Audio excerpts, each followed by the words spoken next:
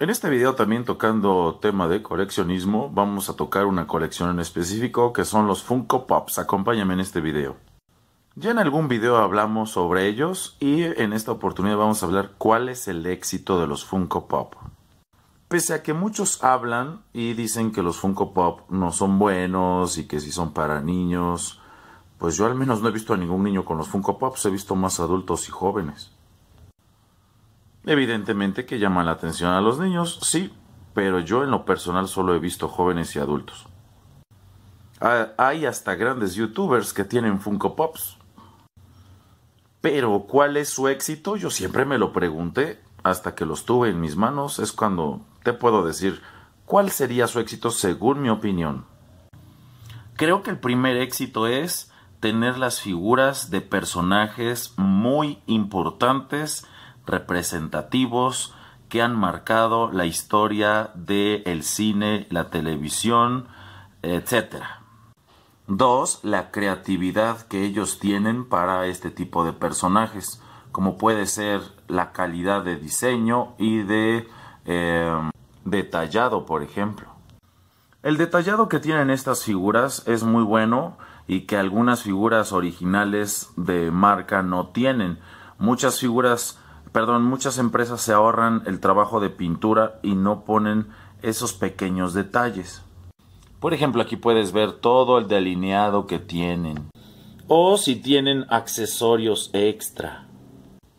Esto es a lo que llamamos el detallado. Mira, aquí podemos apreciar lo que te digo. Acá, lo que viene siendo el bat, botas, las letras, colores. Y yo creo que lo que no le gustan a muchos es a lo mejor el aspecto de cabezones, sin albur.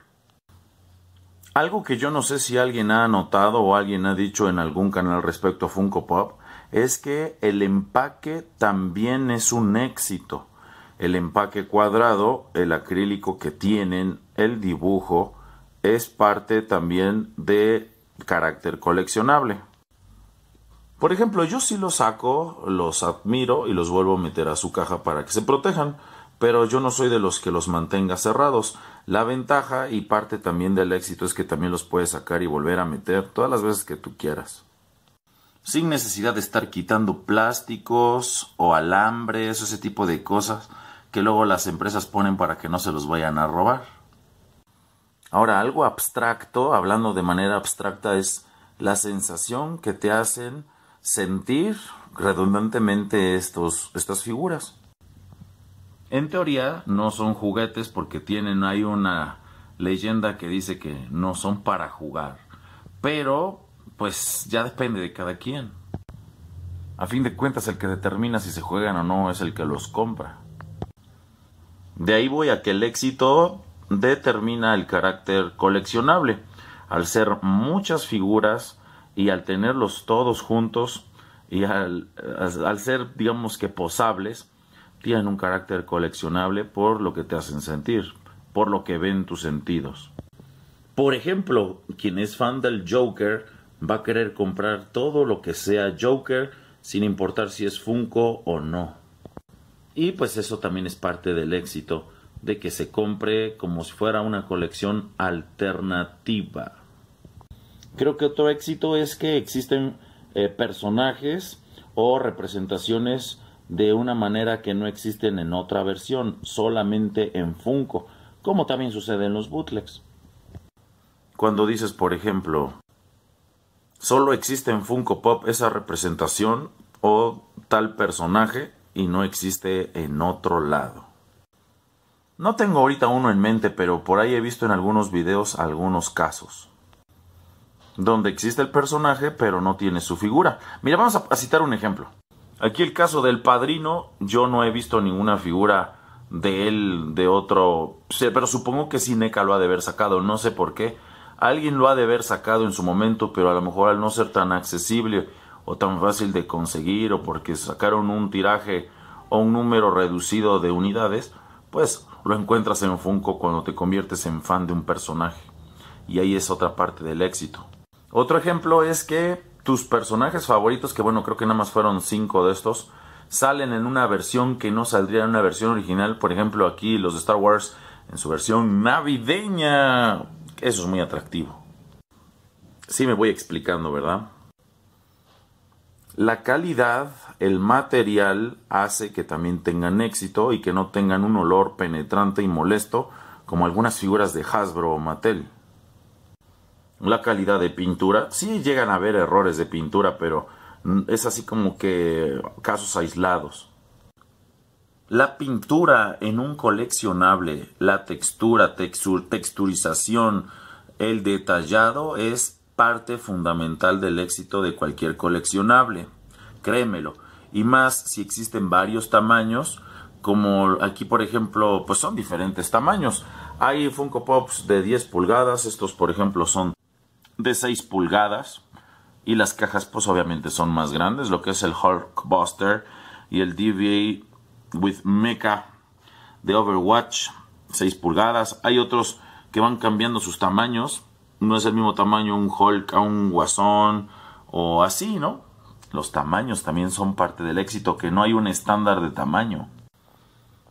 Y bueno, pueden ser muchas cosas. Tú a lo mejor me puedes agregar algunos.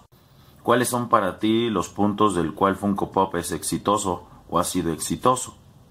Solo hay que ver las grandes convenciones como la San Diego Comic Con, ferias de coleccionismo, adultos y adolescentes y niños, ahí los puedes ver, especialmente los más grandes, que se enfilan para comprar las nuevas unidades que van saliendo.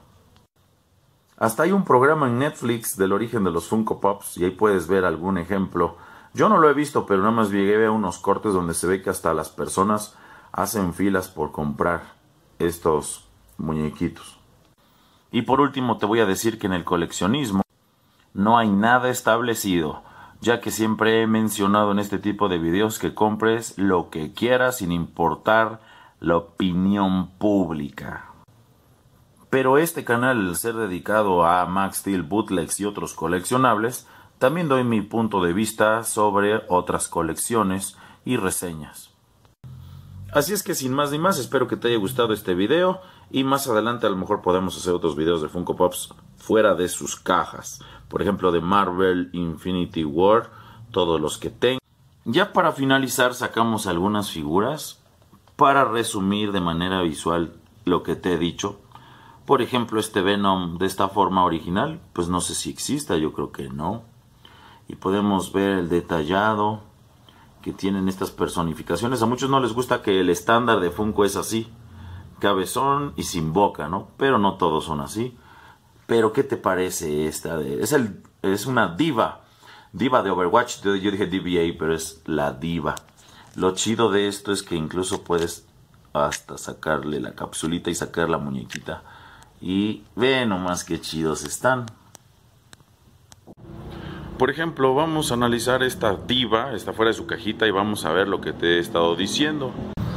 Esta es de 6 pulgadas, me gusta el colorido, digamos que es multicolor y tiene hasta su cápsula que se puede levantar, ahorita la vamos a levantar, sus cañones. Esto es a grandes rasgos el resumen de lo que te estoy diciendo, lo que hace pues exitoso a Funko Pop.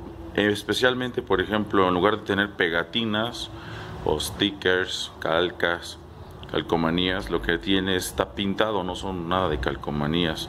Lo que antes se hacía tal cual, no pintado. Ya luego por cuestiones de producción, costos o no lo sé, han estado hasta en los Transformers. Hubo un tiempo que veía yo que hasta le ponían sus calcomanías. Y eso pues está gacho, ¿no? Porque pues se chispa y este no es el caso. Mira, aquí podemos ver a la chica ahí adentro. Ve qué padre está. Podemos ver que se le sube lo que es la cápsula y aquí controlando, la muñequita se le puede quitar también. Y pues el material es súper chido, ¿no? Es el material como los que luego se ve, aunque bueno, se supone que este material es vinilo o vinil, pero es como de las figuras de anime que llegan a sacar estatuas que vienen de Japón, que están así. Este es el mismo tipo de material más o menos. E inclusive hasta de mejor calidad estos de los Funkos, y eso pues casi nadie lo dice. Te lo digo porque también tengo figuras de anime, e incluso hay algunas que están pendientes que te voy a ir compartiendo para que las veas. Y por último vamos a usar otro ejemplo de lo que te digo. No todos los Funko son cabezones con caras sin boca, de esos que son desbocados, sino que, por ejemplo, yo dentro de las colecciones como es Star Wars, Black Series, Marvel Legends, Funko o lo que yo colecciono, normalmente colecciono lo que más me gusta o lo que es fuera de lo común, pues, ¿no? Aquí, mira, este está bien chido porque date cuenta, primero la pintura metalizada que tiene, aparte de lo que es el dorado, el rojo y el plata, pues los diseños. A donde Hasbro le echó ganitas fue en el de 10 aniversario, que ahí sí ya lo pintaron bien, y se parece mucho en cuestión de pintura, pero pues no se compara porque este es macizo y hasta pesadón. Con esto concluimos el video, espero que te haya gustado. ¿Por qué los Funko Pop son exitosos? El éxito de los Funko, a mi criterio, te lo quise hacer ver en este video. No te pierdas todo lo que sube el señor Myers, gracias. Y esta semana pues ya iremos subiendo de distintas colecciones, bootlegs, Max Steel y demás. Me despido con esta imagen y cambio y fuera, bye.